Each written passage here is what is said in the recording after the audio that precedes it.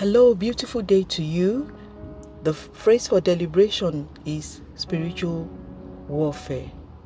Hallelujah. The Bible said the weapon of our warfare are not carnal, but they are mighty through God to the pulling down of strongholds, casting down imagination and every high thing that exalts itself against the knowledge of God. Hallelujah. Wow. The song says the weapons of our warfare are not carnal, for they are mighty. For they are mighty.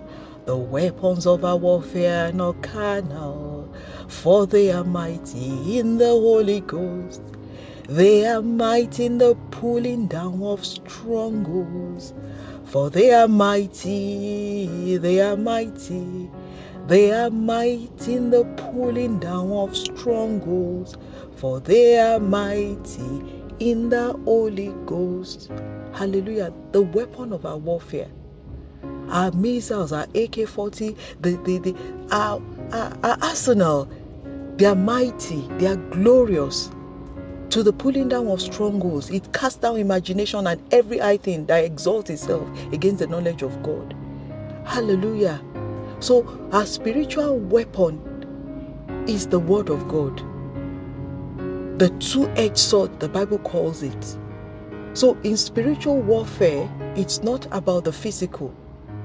It's about the spiritual, where we deal with things in heavenly realms, where God is the one in front, helping us, assisting us, because it's not by our own physical strength.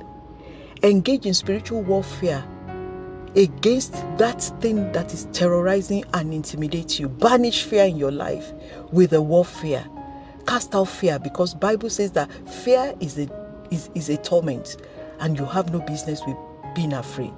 Take care and enjoy the rest of your day.